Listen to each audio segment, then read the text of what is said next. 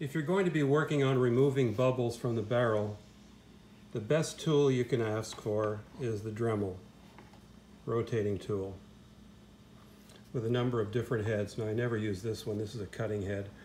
But I would use these sand discs on top of, this tool right here. I don't use something like this to drill into air bubbles and then widen around the hole.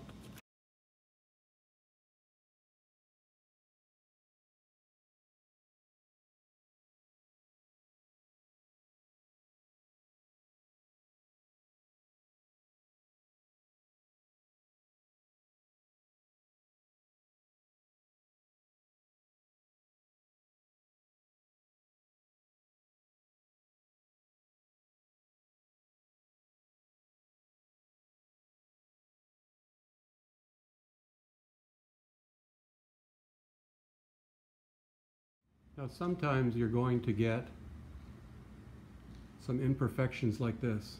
And I'm going to show you how you can sand that right down and pour on top of it. And for that, I'm going to use the quarter sheet sander with 220.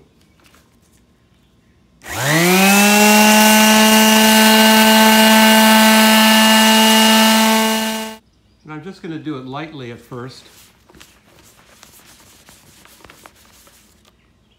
I'm going to take a look and see where any imperfections might be. I've still got a little bit right here, so I'm going to do more sanding there, maybe a little bit more here as well. Now I'm using the good stuff. The earlier pour was with the last bit that I had of a product that I don't like, and you can see that there's 2 layers here, but you don't get that emulsion that you saw the first time. This is from Specialty Resin and Chemical. Check out their website, or there's their phone number, and their website is specialtyresin.com. It's a really good product. Now I'm going to mix this up for 3 minutes. Alexis, I'm just going to use my cup, spread it out. Gravity's going to take over. I want to make sure that I've got some all the way around the sides. Being careful not to introduce any more bubbles. And now I'm just going to tilt the barrel around and spread this stuff. I'm concerned about... So now we have a perfect surface, no air bubbles, and we're just going to let it cure, but I'm going to come back in a few minutes just to make sure that no bubbles have come about. This is a thermal exothermic reaction, so if you were just to let these 2 compounds sit in their plastic cup for a while and came back after 10 minutes, they'd be pretty hot.